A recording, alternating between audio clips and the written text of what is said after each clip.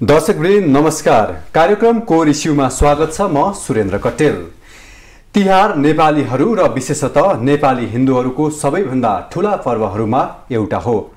तिहार नेपाली हिन्दू पात्र अनुसार कार्तिक कृष्ण पक्ष त्रयोदशीका दिन काग तिहारको नामले सुरु भएर कार्तिक शुक्ल पक्षको द्वितीय तिथिको भाइटिकासम्म जम्मा 5 दिन मनाइन्छ। काग तिहार, कुकुर तिहार, लक्ष्मी पूजा, गाई तिहार, गोरु तिहार तथा भाइटिकाको महत्त्व के छ? समग्र तिहारको महत्त्व के छ? चाडपर्वका नाममा बढ्दै गएको विकृति कसरी रोक्ने? यसै विषयमा कुरा गर्न आजका हाम्रा अतिथि हुनुहुन्छ संस्कृति अध्येता प्राध्यापक डाक्टर वीणा पौडेल। मैम, यहाँलाई कार्यक्रममा स्वागत छ। हजुर, धन्यवाद। नमस्कार। आराम हुनुहुन्छ? ठीक छ एकदम। सर्वप्रथम बागमती टेलिभिजनको तर्फबाट यहाँलाई यो दीपावली तिहारको हार्दिक मङ्गलमय शुभकामना। हजुर, मेरो पनि यो बागमती टेलिभिजनको मार्फतबाट देश विदेशमा रहने सम्पूर्ण नेपालीहरूलाई यो तिहारको शुभकामना। अब हजुर संस्कृति अध्येता भनेर मैले भने प्रोफेसर डाक्टर हुनुहुन्छ, तपाईले त पढाउनुहुन्छ संस्कृति के हो भन्ने कुरा। वास्तवमा अब सुरु गरौँ, तिहार के हो मेम? हजुर, अब तिहार चाहिँ हामी कहाँ यो कस्तो छ भने पर्व भनेर हामी कहाँ एउटा वर्ण व्यवस्था सिस्टम सनातन धर्ममा आश्रम सिस्टम पनि राखिएको र त्यो गर्ने क्रममा मानिसले जीवनमा जिउने कला सिकाउने, हामी कसरी जिउने हो त भन्ने क्रममा सिकाउन धेरै प्रयत्नहरू गरेको छ।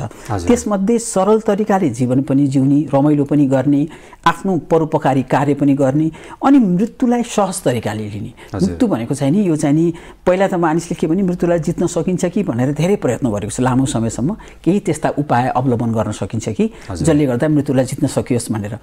जब त्यो मृत्युलाई जित्न नसकिने रहेछ भन्ने कुरो सत्यको बोध भयो, त्यसपछि मृत्युलाई सहज तरिकाले वर्णन गर्ने तर पूर्ण आयु बाँच्ने कोसिस गर्ने।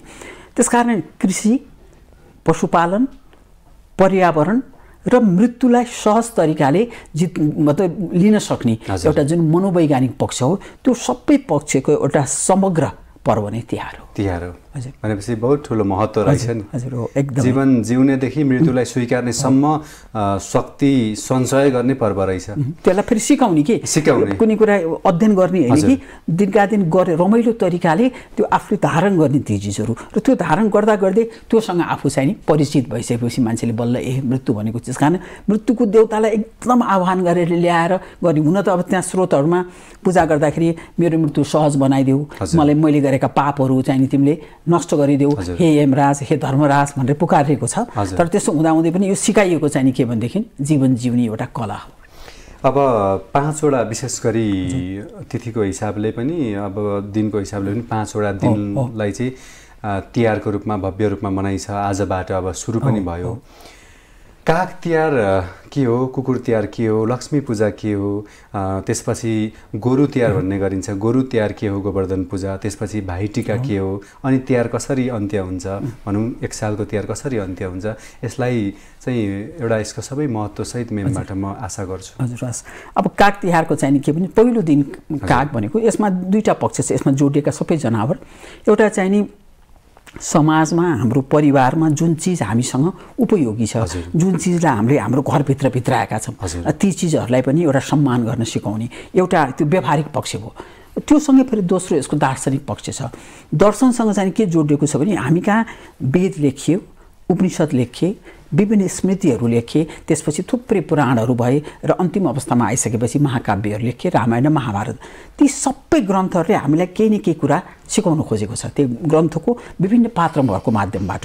र त्यही क्रममा यसमा पनि ती कुराहरू सिकाइएको छन्। जस्तो यम चाहिँ नि हामी एउटा वैदिक देवता भन्छौँ जसको वेदमा उल्लेख छ। सबै देवताको वेदमा उल्लेख छैन। हामी पछिल्लो समयमा जति पूजा गरिरहेका देवी देवताहरू छन् तीहरू चाहिँ नि पुराण काल सुरु भइसकेपछि उनीहरूको प्रादुर्भाव भएको छ।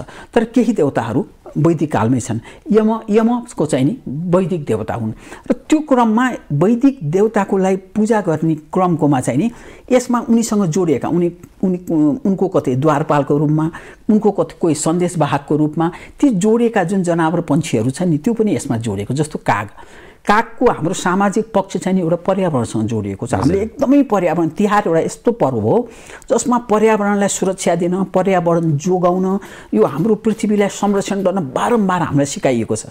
त्यो गाई गोरुको माध्यमबाट होस् कि एउटा पर्वत भनेको त कागको विषयमा कुरा गरौँ, काग तिहारको हजुर त्यो गर्ने क्रममै काग चाहिँ नि कस्तो भने यो पर्यावरणलाई सफा गर्ने जुन इकोलोजी भन्छ नि एक अर्कासँग जोडिएको त्यो भएको हुनाले कागका यस्ता गुणहरू छन्। चाणक्यले पनि मनुले पनि यत्रा पन्छीहरू हुँदा कति राम्रो चरा छन् नि हामीले त मैले प्रकृतिमा देखेको नेपालमा एकदम राम्रो बाहिर। तर किन कागलाई छानियो त भन्दा यसको पछाडि यसको जुन दर्शन छ, कागको गुण पनि एउटा कस्तो भने केही चिज पाइसकेपछि आम मानिसको अथवा अरू जनावरको कस्तो देखिन्छ भने त्यो खानेकुरा केही पाएपछि आफूले अलिकति पर लगेर आफूले एक्लै खाने सकेसम्म, एउटै भाले पोथी भए पनि त्यसमा त्यही एउटै आमाका ती विभिन्न सन्तान भए पनि सबैले आफूले नै पहिला खाने कोसिस गरेको हामीले देखिरहेको हुन्छ नि एनिमल किङडममा। काग मात्र एउटा यस्तो पन्छी हो जसले कुनै खानेकुरा पाउने बित्तिकै आफ्नो आवाज निकालेर आफूलाई सबै परिजनहरूलाई बोलाउँछ। त्यो एउटा यस्तो गुण हो कि हामीले त्यति विचार गरे हुँदैन, तर त्यो एउटा चाहिँ एकदम यो जस्तो भनौँ यो वसुधैव कुटुम्बकम भनेर सबैलाई नै एउटा आफ्नो परिवार देख्ने गुण चाहिँ त्यो कागमा छ। त्यो एउटा चाहिँ प्रमुख। अलिकति रोकेँ मैले, बडो इन्ट्रेस्टिङ कुरा पनि मलाई लाग्यो। काहीँ हामी देख्छौँ यो विशेष गरी बिजुलीको पोल आसपासमा करेन्ट लागेर एउटा काग मर्यो अथवा केहीले कागलाई मार्यो भने त्यहाँ यति धेरै कागहरू भेला हुन्छन् कि अनि कोही चाहिँ ठट्यौली शैलीमा अब यो विश्वभरिबाट आएका कागहरूलाई उनीहरूलाई भिजा चाहिँदैन भन्ने पनि गर्छन्। भनेपछि यो त एउटा सूचना सञ्चारको त हामी यो सञ्चार माध्यम भन्दा पनि एकदम स्ट्रङ पत्रकारिताको सुरुमा पढ्नु पर्दाखेरि नै सन्देश वाहक भन्छ नि के हो भनेर। जेलमा बसेको अवस्थामा अहिले विभिन्न व्यक्तिहरूले आफू जेलबाट निस्किसकेपछि जुन लेख्नु भएको हुन्छ त्यो बेलामा उहाँहरूलाई उकुस मुकुस भएको बेलामा एउटा काग आएर त्यो उसको जेलको पर्खालमा काग भन्यो भने ओहो यसले के राम्रो सन्देश ल्याइदियो कि मेरो घर परिवारमा के शुभ कुरो भयो कि कसैको जन्म भयो कि, किनभने त्यो सबै समाचार त आउँदैन थियो। त्यसले गर्दा काग भनेको चाहिँ कस्तो पनि एउटा केही सन्देश दिने हिसाबले एउटा जर्नलिजमको क्षेत्रमा पनि त्यसलाई त्यसरी लिइन्छ। त्यसले गर्दा कागको चाहिँ नि पर्यावरणसँग सम्बन्धित एउटा गुणसँग सम्बन्धित त्यो एउटा पक्ष भयो। दोस्रो चाहिँ नि काग भनेको यमराजले सबैतिर पठाएर यो त्यो चाहिँ त्यसको दार्शनिक पक्ष भयो, धार्मिक पक्ष भयो। अर्को व्यवहारिक पक्ष चाहिँ पर्यावरणसँग जोडियो कागको। अब त्यसपछि कुकुरको कुरा, कुकुरको पनि त्यस्तै छ। कुकुर पनि मानिसले जस्तो मानिस एउटा यस्तो प्राणी रहेछ कुकुर कि एकदमै हिउँ हुने पर्ने ठाउँमा चिसोभन्दा महाचिसो ठाउँमा पनि कुकुर सर्भाइभ गर्न सक्छ। त्यसपछि मरुभूमिमा पनि हुन्छ कुकुर। र संसारको सबभन्दा धनी व्यक्ति भनेर धनी व्यक्तिको लिस्टमा आएका 10-12 जना हेऱ्यौँ भने ती सबका आफ्ना आफ्ना कुकुर देखाइएका हुन्छन् उनीहरूले पाल्ने। र संसारको सबभन्दा निम्न अवस्थामा बस्ने फुटपाथमा सुत्नेहरूसँग पनि कुकुर हुन्छ। कुकुर एकदम धनाढ्यको पनि साथी, केही बिहान पनि खान आफूसँग केही छैन, बेलुका पनि के खाउँ कसैले दियो भने मात्रै खाउँ भन्ने अवस्थाको पनि त्यो मान्छेको पनि साथी। एउटा यसको त्यस्तो खालको गुण छ कि यो जोसँग पनि मान्छेले फेरि मान्छे त फेरि यति बाठो प्राणी हो कि आफ्नो स्वार्थ सिद्धि नभएको कुनै चिजलाई पनि पाल्दैन। कुकुरले त फुल पनि दिँदैन र अधिकांश देशमा कुकुरको मासु पनि खाइँदैन, कुनै ठाउँमा खाने चलन छ भनेर भनिन्छ। त्यस कारण यो कुकुरलाई किन पाल्छ त मान्छेले भन्दाखेरि त्यसको यस्तो गुण छ कि अहिले पनि हामीले आर्मीमा पुलिसमा हेऱ्यौँ भनेदेखि ठुल्ठुलो ओदामा मानिसले नपाएको ओदा उसले पाइराखेको आर्मी पुलिसले त उच्च सम्मानै दिन्छ कुकुर तिहारको दिन। उनीहरूको यस्तो घाँड शक्ति छ कि कुनै त्यो विस्फोटक पदार्थदेखि लिएर कुनै कसैले तस्करी गर्न लागेको कुनै चिज छ भने कुनै मेसिनले पनि थाहा पाउन नसक्ने मानिसले अनेक जालजेल सिकिराखेको हुन्छ नयाँ नयाँ तरिका कसरी झुक्याउने भनेर त्यस्तोलाई समात्न सक्ने भने कुकुर हो। कारण कुकुरमा चाहिँ धेरै गुणहरू छन् र यो अझ यो हाम्रो यो तिहारको अवसरमा त हाम्रो प्रमुख बाली जुन धान हो, धान काटेर हाम्रो आलीमा गाडीमा त्यसै राखेको भित्र पनि भित्राउनै भ्याइएको हुँदैन, त्यसको संरक्षण कुकुरले गर्छ त्यो चोरीमा। त्यस कारण सामाजिक पक्ष चाहिँ नि यसको के हो त, यसले हामीलाई सुरक्षा दिएको हुन्छ। सुरक्षा मात्रै होइन फेरि एकदम साथी र एउटा आत्मीयता देखाउन सक्ने होइन, कस्तो आत्मीयता देखाउन सक्ने। कहिले कस्तो लाग्छ भने कोही मानिसले यत्रो जनावर छन्, मान्छेले पेट भनेर पाल्ने धेरै चिज छ, बिरालो पाल्छन्, विभिन्न थरीका मृग पाल्छन्, अझ जनावर बाघ भालु समेत मान्छेले पाले हुन्छ, सर्प पनि पालिराखेका छन् संसारमा होइन। तर त्यो सबै हुँदा पनि एउटा मानिससँग आँखा जुदाएर शरीरमा भएको पुच्छर हल्लाएर उसले जुन एउटा आत्मीयता दिन्छ नि र कति कति यस्ता कथाहरू कथा मात्रै होइन कि भएकै कुरो हामीले सुनिराखेका हुन्छौँ संसारको कुनै अमेरिकामा जापानमा नेपालमा कुनै मालिक कुनै दिन घरबाट निस्केर कुनै कारणवश उसको मृत्यु भएर ऊ फर्केन भने त्यो कुकुर त्यो मालिकको लागि बस स्टप हो कि ट्रेन स्टेसन हो कि त्यहाँ चाहिँ 15 वर्षसम्म गइराखेको मतलब त्यस्तो वफादार एउटा कि एकदम इमान्दार वफादार। अहिले पनि ठट्टा गरेर भन्नु पर्यो भने पनि अथवा स्याटेरिक उसमा भन्नु पर्यो भने कुकुर जस्तो वफा त्यो उसको कुकुर हो भन्छ नि भन्नु मतलब त्यस्तो इमान्दार भनेर चाहिँ कुकुरको यो एउटा सामाजिक पक्ष भयो हैन। अनि यो फेरि यता यमराजसँग चाहिँ नि यमराजका द्वारपालक कोही कसैलाई पनि यमलोकमा प्रवेश गर्न नदिने त्यसै भनेर सबभन्दा वफादारको त यमराजका अरू विभिन्न उसका नामहरू आउँछन् पार्श्वहरूको त्यसमध्ये कुकुर चाहिँ यस्तो मानिएको छ कि जसले के गर्छ त आवश्यकता अनुसार मात्रै यमराजलाई कसैले डिस्टर्ब गरेर नजाउन् भनेर उद्वारपाल बसेको राजाहरूको एडिसी जस्तो हो। त्यसकारण त्यसरी कुकुरको चाहिँ दुईटा पक्ष चाहिँ त्यो जसरी कागको त्यस्तै अब लक्ष्मी पूजाको अनि क्रमशः यो पहिला सकौँ म्याम लक्ष्मी पूजाको महत्त्व पनि अब गाई र लक्ष्मी चाहिँ हामी कहाँ सँगसँगै आउँदो छ। हामी कहाँ के भने वैदिक समयमा गोधन भन्ने चलन छ को कति धनी थियो भनेर अहिले कसैको धन कति छ भनेर उसले चढ्ने गाडी अथवा उसका घर उसका ब्याङ्क ब्यालेन्सबाट संसारले विश्वका 10 धनी मान्छे भनेर उसको अर्थबाट निकालिराखेको हुन्छ। पहिला चाहिँ नि त्यो बेलामा वैदिक समयमा कोसँग कतिवटा गाई छ 100वटा गाई छ कि 200वटा गाई छ कि भनेपछि गोधन भनेर गाईको त्यस्तो महत्त्व गाई पालेपछि चाहिँ नि उसको समाजमा एउटा स्ट्याटस वृद्धि हुने र कुनै पनि कार्य गर्दा कुनै संस्कार होस् हरेक दिन होस् कतै ठाउँबाट गएर आइसकेपछि गोदान नगरिकन त्यो मानिसको त्यो कार्य कुनै पनि सुरु हुँदैन थियो हैन। अब अहिले त हामी गोदान भनेर अब गाईको सट्टा गाईको चित्रहरू लेखिएको गाईको चित्रहरू छापिएको मुद्राहरू अथवा क्वाइनहरूले गोदान गरेर राखेको हुन्छ। तर गोदान भनेको त साँच्चीकै जुन गोदान हो त्यसकारण त्यो गोदान यसरी गाईको चाहिँ एकदम ठुलो महत्त्व सामाजिक अनि त्यो सामाजिक महत्त्वलाई बुझिसकेपछि आर्यहरूले जस्तो विश्वमा लोपुन लागेको हामी चराहरू भन्छौँ गाईहरू पशु पक्षी सबै हुन्छन् त्यसलाई संरक्षण गर्नुपर्छ त्यसलाई कसैले हानि पुर्यायो भने सजाय दण्ड टोकेको हुन्छ। तर त्यसो हुँदा पनि मान्छेले के गरिराखेको हुन्छ त त्यो नियम पालन गर्दैन। उसले लोपुन लागेको पशु पक्षीलाई पनि लुकी छिपी अब चोरी पैठारी गर्ने अथवा मार्ने भनिसकेपछि उनीहरूले गाईको महत्त्व बुझेपछि आर्यहरूले सुरुमा गाईको उनीहरूले त्यस्तो विधि सम्मान गरेको छैनन् उदाहरण वेदमा। तर जब उनीहरूले बुझ्ने बित्तिकै गाईलाई उनीहरूले धर्मसँग जोडे भनेपछि गाईको हरेक अङ्ग के भयो त ईश्वरको बास हुने ठाउँ भयो र गाईका 4वटा पाउलाई 4वटा वेद मानियो। गाईको हरेक अङ्ग पुज्ने भयो। त्यसले गर्दा यसको सामाजिक पक्ष आर्थिक पक्ष सँगसँगै यो धर्मसँग जोडेर धार्मिक पक्ष यति प्रबल भयो कि अहिले पनि हामीहरूको हामी गाई भनेको चाहिँ नि सबभन्दा हामीले पुजिने गरिने आमाकै रूपमा पनि मानिन्छ गोमातै भनिन्छ। त्यसै गरी अब गोरु तिहारको महत्त्व र भाइटिकाको महत्त्व के छ? हजुर अब यो गाईको परिवारै भयो।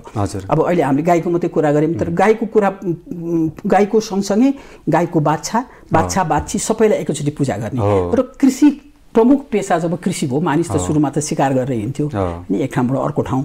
तर जब उसले एउटै ठाउँमा बसेर कृषि गर्न थाल्यो कृषि गर्दाखेरि सबभन्दा चाहिने चिज के भयो त उसले खन्नको लागि गोरु भयो। त्यसले गर्दा उसले त्यो चिज सँगसँगै उसलाई पूजै गरेर सँगसँगै राख्ने भयो र त्योसँग जुन गोवर्धन पर्वत जोडियो। पर्वत भनेको चाहिँ पहाड भनेको त के भने एउटा प्याकेजमा सबै चिज त्यहाँ पहाडमा त रुख पनि हुने भए पशु पनि हुने भए पन्छी पनि हुने भए कीट पनि हुने भए हरेक कुरा हुने भयो नि। त्यसलाई संरक्षण गर्यो भने हामी कहाँ के हुन्छ त ठिक समयमा पानी पर्छ हामीले कृषि गर्न जान्छौँ भनेर एउटा पहाडलाई सम्मान गर्ने पूजा गर्ने भने के भने संरक्षण हो कि हामीले बुझ्नुपर्ने। पूजा भनेको अहिले जस्तो हामीले सामान्य बुझ्दाखेरि अक्षता अबिर केही चिज लगेर चढाउने होइन। पूजा भनेको त्यो चिजलाई संरक्षण गर्ने सम्मान गर्ने त्यसलाई पुज्ने भनेको त्यसलाई जथाभावी काट्नु भएन। जस्तो अहिले हामीलाई विभिन्न ठाउँमा हामीले हाम्रो पहाडहरूमा विकासको नाममा जसरी बाटो लगिराखेका छौँ नि विभिन्न ठाउँमा बाटो लग्दाखेरि जसरी भुछेहरू भइरहेको छ हामीले नित्याएको हो त्यो चिजहरू के हो त त्यो प्राकृतिक प्रकोप चाहिँ नि नेचुरली नभइकन हाम्रो अज्ञानता हामीले विकासको नाममा जसरी एउटा विनाश गरिराखेका छौँ नि त्यसको प्रतिफल हो। त्यसकारण तत्कालको स्वार्थ सिद्धि गर्न जुन काम गरिन्छ पर्यावरणलाई ख्याल नगरी भविष्यमा हाम्रा सन्ततिले अथवा हामीले पनि भोग्नुपर्ने रहेछ। हामीले तुरुन्तै त्यो कुरो भोग्नुपर्ने हुन्छ 5-10 वर्ष कहिले ढिलो हुन सक्छ हैन। त्यसकारण त्यो हामीले बुझ्दैनौँ अहिलेको तुरुन्तको प्रतिफल मात्रै हामीले विचार गरिराखेका हुन्छौँ। त्यसकारण गोवर्धन पर्वतको पूजा त यो भाइटिकाको प्याकेजमा मैले जहिले पनि भन्छु यो विभिन्न पूजाहरू सिकाउने क्रममा सबभन्दा महत्त्वपूर्ण त अझ के हो त त्यो गोवर्धन पूजा हो, जहाँ चाहिँ एउटा पहाडलाई जुन कथा इन्द्रसँग जोडिएर कृष्णसँग जोडेर वैदिक देवता पौराणिक देवता त्यहाँ विभिन्न एस्पेक्टहरू छन्, तर मुख्य हामीलाई सिकाइएको भनेको सम्वर्धन हो, पहाडको सम्वर्धन हामीले गर्नुपर्छ भनेर। हजुर, अब भाइटिकाको महत्त्व त अब छँदैछ, अब भाइटिकै भनेर भनिन्छ तिहारलाई विशेष गरेर। अब मेम अहिले पछिल्लो समय मनाउने चाडबाड भनौँ, विशेष गरी अहिले हामी अब तिहारकै कुरा गरौँ, तपाईलाई कतिको चित्त बुझ्छ जुन अब तपाईले यसरी महत्त्व अहिले बुझाइराख्दाखेरि हाम्रो दर्शकहरूलाई?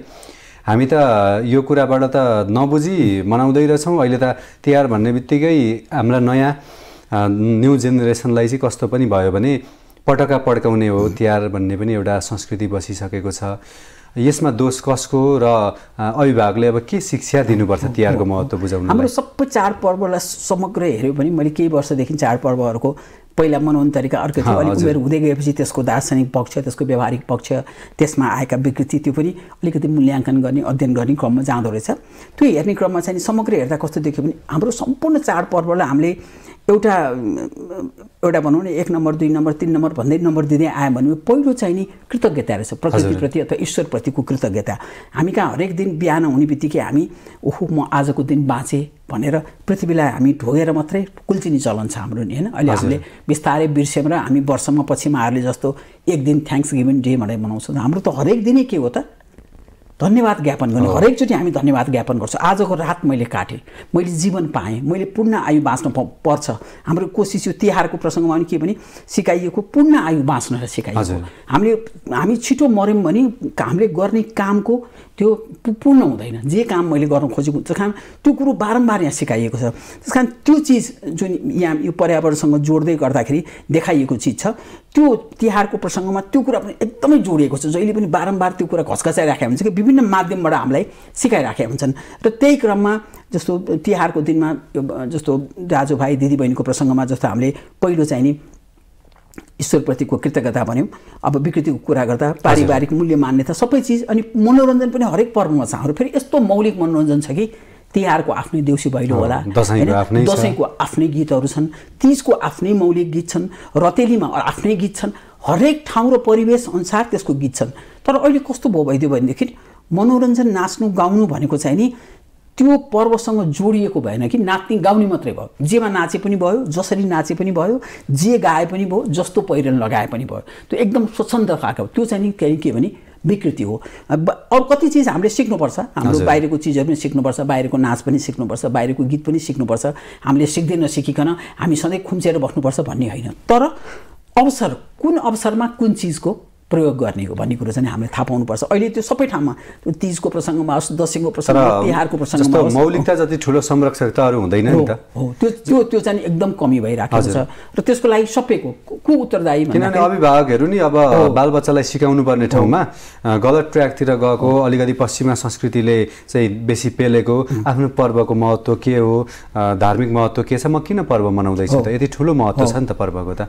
अनि भड्किला पनि बन्दै गएका छन् चाडपर्व। सबै चिज बाहिर देखाउने मात्रै भयो कि, देखाउने र रमाइलो गर्ने मात्रै। त्यसको मूल चरो के हो तिहारले हामीलाई सिकाउने भनेको पर्यावरण रहेछ, एउटा दाजुभाइ दिदीबहिनीको र मनोवैज्ञानिक पक्ष। एउटै परिवारमा एउटै कोठामा सँगै सुत्दा पनि दाजुबहिनीको सम्बन्ध कस्तो हुनुपर्छ भनेर यसमा यति मनोवैज्ञानिक पक्ष छ कि हामीले अब जति स्टडी गऱ्यो यसको हेऱ्यौँ भने हामीले त अझ मनोवैज्ञानिक पक्षलाई त उजागर गरेकै छैन।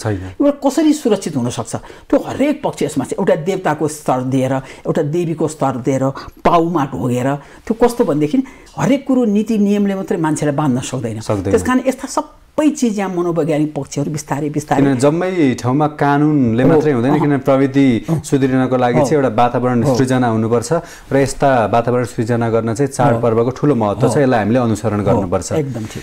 यस्ता चाडपर्व हाम्रा संस्कृति, हाम्रो देशका सम्पत्ति नै हुन्। तर यस्तो सम्पत्ति पनि मानिँदैन त्यति धेरै। अब विभिन्न राजनीतिक नेताहरूले भाषण चाहिँ गर्नुहुन्छ ठुलो ठुलो, तर उहाँहरूबाटै अनुसरण भएको देखिँदैन। यस्तो कुरालाई आफ्नो संस्कृतिलाई चाहिँ सम्पत्तिसँग जोडेर देशको समृद्धि गर्न चाहिँ सकिन्छ सकिँदैन? एकदम सकिन्छ। हरेक कुरालाई अर्थसँग जोड्नुपर्छ भनिरहेको हुन्छु मैले बारम्बार। सकारात्मक ढङ्गले त पाइयो नि त जोड्न समृद्धि हासिल गर्न अध्ययनको क्रममा पनि। अनि पर्यटनसँग हाम्रो देशमा पर्यटकहरू हामी कहाँ कस्तो भनेदेखि हाम्रो देशले हाम्रो देशको जुन आर्थिक आर्जन हो र त्यसलाई हामीले बनाउनको लागि के गर्न सक्छौँ त भन्दा यति सजिलो छ कि पर्यटकहरू मात्रै हामी कहाँ आए पनि हामीले के पनि गर्न पर्दैन, के पनि। तर पर्यटक आउने हामी कहाँ थुप्रै कारण छन्, फेरि त्यसै आउँदैन पर्यटक। जस्तो हामी एउटा प्राकृतिक सम्पदा भन्छौँ, प्रकृतिले नै दिएको, जस्तो हामी कहाँ भएको सगरमाथा भन्यौँ होइन, अथवा राष्ट्रिय निकुञ्जहरू भन्यौँ चितवनको, त्यो त प्रकृतिले दिएको चिज हो। त्यसपछि हामीले निर्माण गरेका हाम्रा कला कौशलहरू, कलाकृतिहरू, वास्तुकलाहरू, काठमाडौँ, पाटन, भक्तपुर यति सानो ठाउँमा विश्व सम्पदा युनेस्कोले विश्व सम्पदा सूची भनेर कति ठुल्ठुलो देशहरूमा जम्मा 2-3टा विश्व सम्पदा सूचीमा सूचीकृत भएका हुन्छन्। हामी त्यो हिसाबले यति भाग्यमानी छौँ कि यति सानो हाम्रो भौगोलिक परिवेशमा 7वटा भन्दा बढी 8वटा भन्दा बढी हाम्रा के छन् त मानिस निर्मित चिजहरू छन्। त्यो मान्छेले हेर्न पाउनु भनेको ठुलो कुरो हो। त्यसकारण हामीले यो हाम्रो सबै चिजहरूलाई आकर्षणको हाम्रा यी चाडपर्वहरू, त्यसमा प्राकृतिक सम्पदा, भौतिक अभौतिक कुराहरू भए, त्यसपछि हाम्रो चाडपर्वहरू।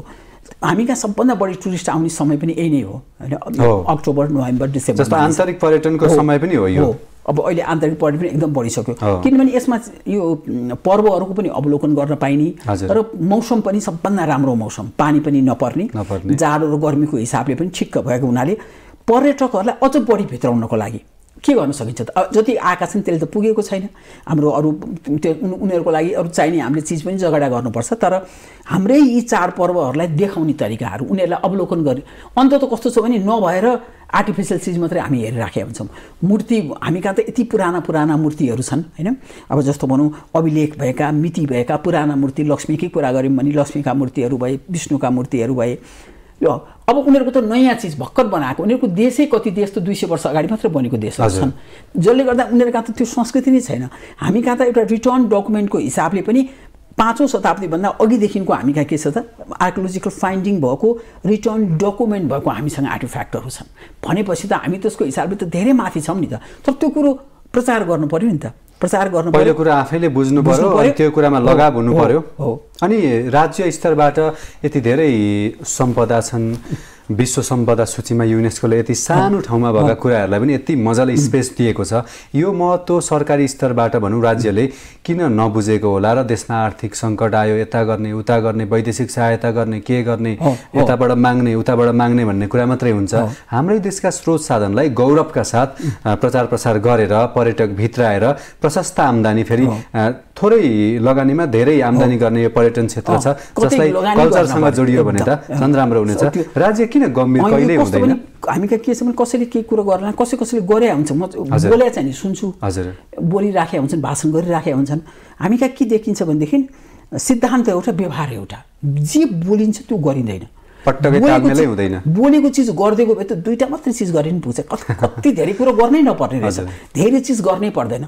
अनि केटाकेटीलाई पनि यो सम्पदाबारे, हाम्रो संस्कारहरूबारे, संस्कृतिबारे पाठ्यक्रमसँग जोडेर उनीहरूको उमेर अनुसारको सिकाउने। हरेक कुरो त सानो उमेरमा सिक्न सकिन्न, त्यो सिकाएपछि उमेर हुँदै गएपछि त्यसपछि एउटा कोर्स बुकसँग जोड्ने, अर्को समुदायहरूले, पालिकाहरूले, अरूहरूले त्यस्ता खालका कार्यक्रमहरू सामान्य हिसाबले आफ्नो डबलीमा आफ्नो ठाउँहरूमा गरिराख्ने। आजकल अलिअलि त गर्न सुरु गरेका छन्, तर त्यति प्रभावकारी छैन।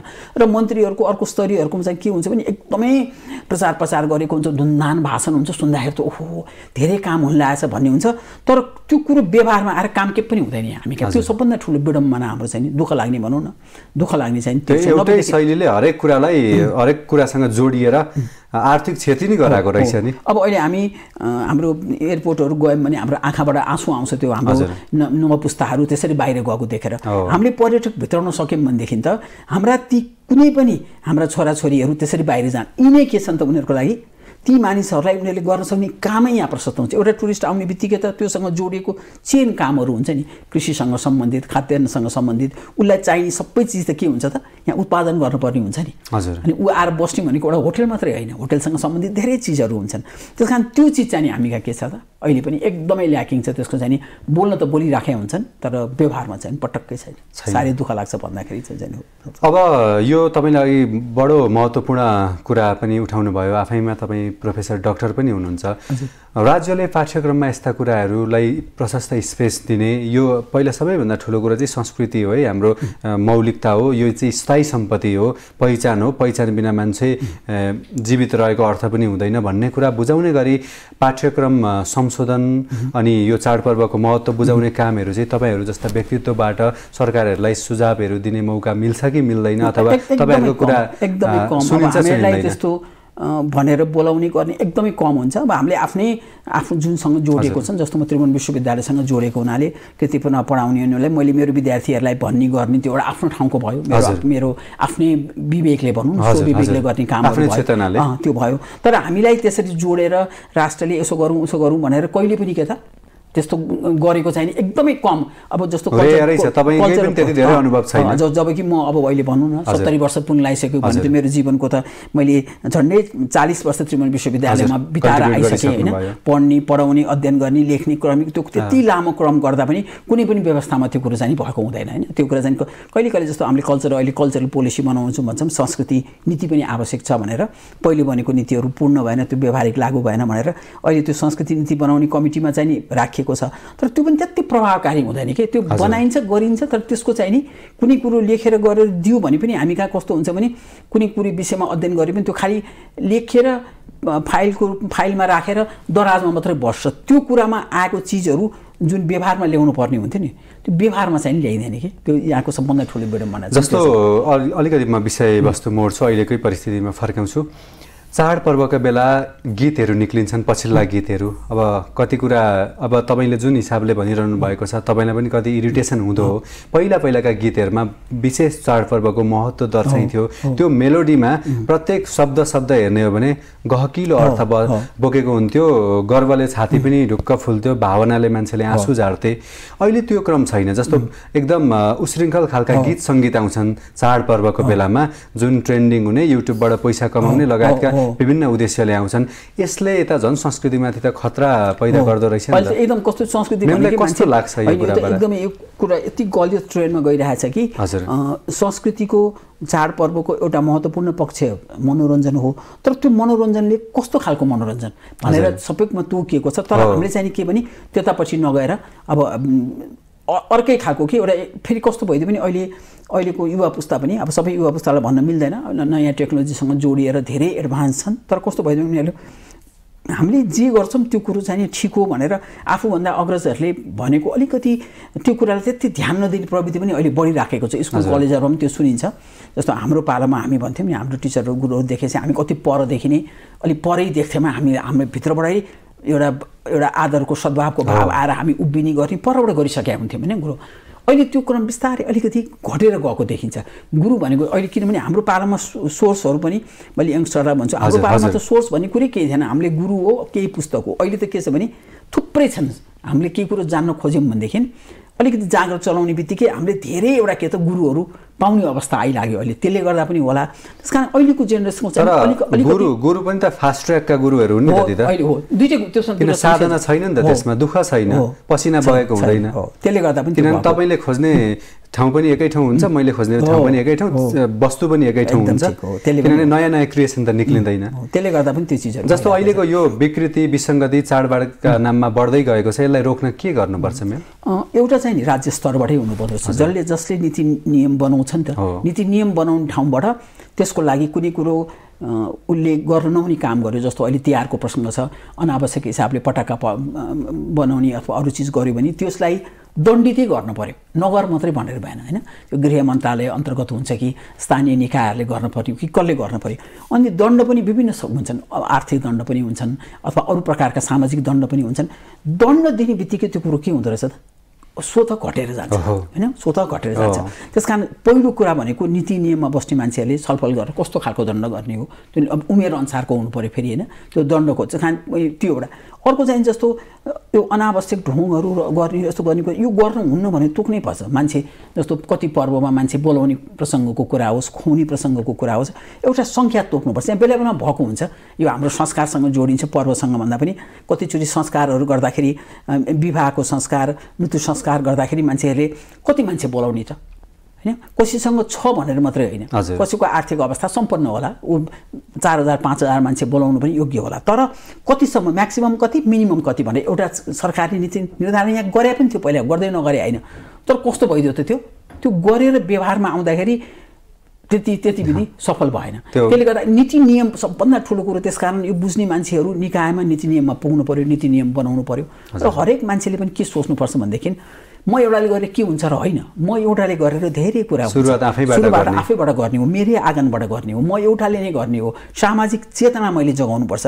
नियम कानुन भनेको आफ्नो ठाउँमा छ भनेर हरेक व्यक्तिले के त आफू चेतनशील। शिक्षा मात्रै सबै कुरो होइन, शिक्षाले बाटो त खोल्छ धेरैवटा, तर शिक्षाभन्दा चेतना ठुलो कुरो हो।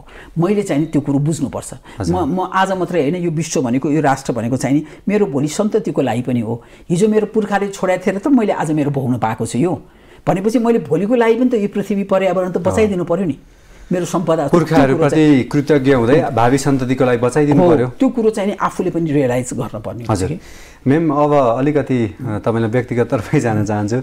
केटाकेटी अवस्थामा अथवा युवा अवस्थामा अथवा अहिले पनि भनौँ देउसी भैलो खेल्नुभयो?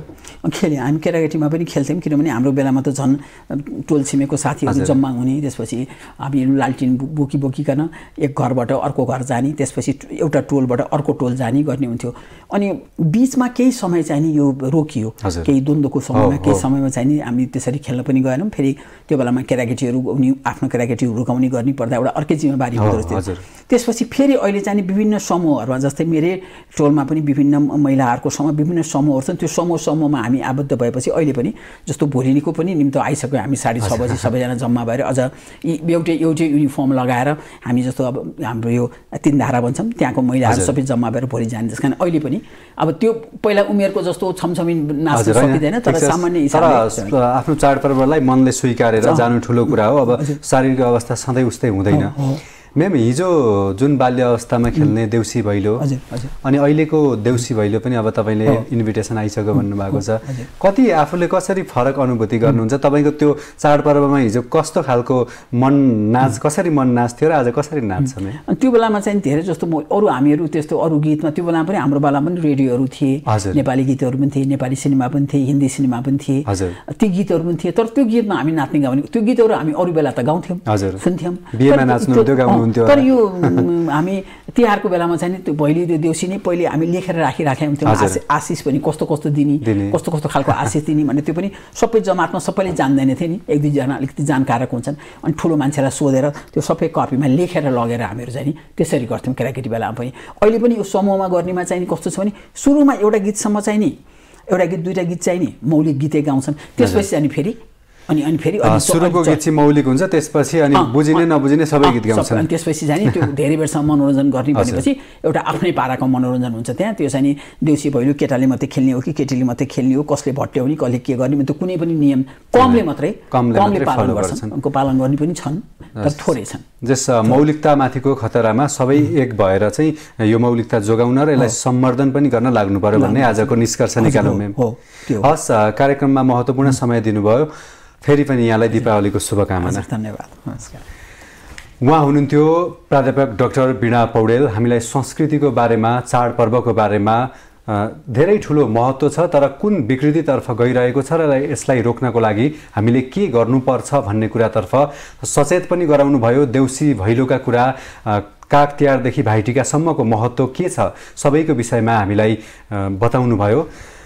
भोलि फेरि अर्का अतिथिका साथ अर्को विषय लिएर उपस्थित हुनेछौँ। आजलाई बिदा दिनुहोस्, नमस्कार।